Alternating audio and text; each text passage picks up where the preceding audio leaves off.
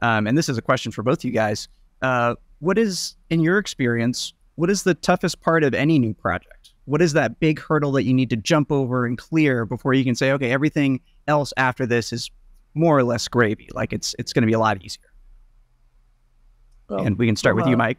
Yeah, well, from a objectively just project execution, there are certain things like legal is always a big one. Obviously, hardware, we have one of my favorite things, which is hardware cannibalism. Like you're going into beta and you have 100 units and then, oh, I need this for a trade show. Oh, I need a demo. Oh, I want to give this friend of the president a unit. Next thing you know, you have 40 units and then it's going down. And shipping and management of that also becomes a challenge as well. Those kinds of things. There's a lot of steps. And then last, all of those little things that take to get you to start the project, those are just things that we encounter almost on every test. We say, oh, yeah, we're going to need an NDA. And then all of a sudden the NDA goes, we're like, uh-oh, what's going on? I'm sorry about that. Just letting you know someone's out there. Yeah, someone violated the NDA.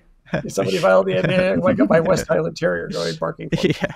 But and from a standpoint of like the bigger hurdles that come into play is development, which is just that the whole existence of creating a product.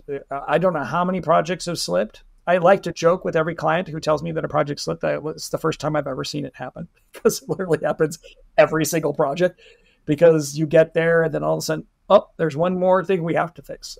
Feature creep, things like that. So those are the other hurdles you have to encounter. And so having what we call test viability, which means a product that's ready for customers to use, is a critical thing. And finding that viable window where it's ready to go, that's a big hurdle that a lot of clients encounter before they get started, because, drawing a line in the sand is sometimes very difficult, especially when it's something that's important to you and you don't want to go out with a bug that everybody knows exists, but at the same time, you don't want to hold up the testing. That's a big hurdle that a lot of our clients encounter. All of them. Definitely. I'll give a slightly different approach, because Mike covers all this is what you're going to run into on a test, especially if you're not planning for it. I think one big hurdle that people are going to run into is challenging the fact that their beta is what they're going to get. So they've run a beta before, and this is beta. This is what they're going to do. They're using email. They're using spreadsheets. They get a little bit of survey responses. They get a few users in there.